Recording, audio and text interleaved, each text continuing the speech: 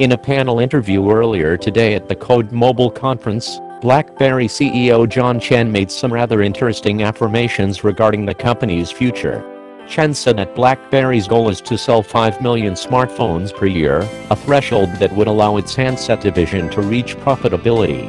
Obviously, the upcoming BlackBerry Priv, the company's first Android smartphone, is the device that's expected to carry most of the weight. Based on BlackBerry's most recent earnings report, which confirmed that the company only managed to sell 800,000 phones in the second quarter of the financial year, it looks like BlackBerry has high hopes from the Priv. If the company doesn't meet this goal, Chen said that it wouldn't be unthinkable for BlackBerry to exit the smartphone market.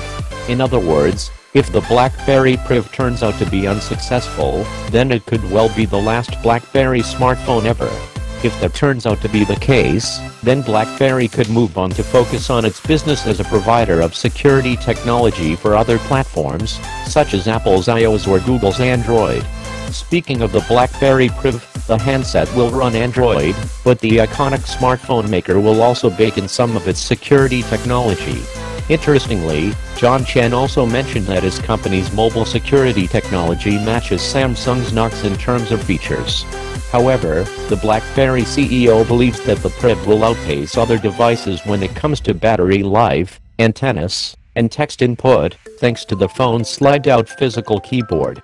Although it might seem like the BlackBerry Priv is aimed at enterprise users due to its security features, Chen said that this is not the case. Instead, the BlackBerry Priv will be a product that aims for the high-end sector of the smartphone market. The BlackBerry CEO also said that you'll be able to buy the Priv directly from all 4 major carriers in the US. Chen's comments on the future of the BlackBerry smartphone business come just a few days after the Sony CEO announced that his company might stop making smartphones if 2016 doesn't mark a comeback to profit for Sony's smartphone division. That's an odd coincidence, don't you think?